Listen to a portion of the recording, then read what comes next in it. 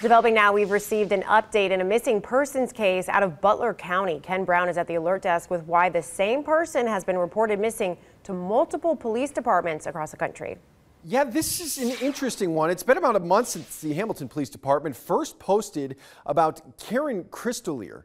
At the time, they said she hadn't been seen since 2023 in the city of Hamilton. Now, this is the most recent picture that we have of Cristolier, who is a 62-year-old with red hair, hazel eyes. Police say her family has not been able to reach her for more than a year, and that Cristolier was previously traveling around the country. So we're told it's not uncommon for her to go long stretches without contacting family members.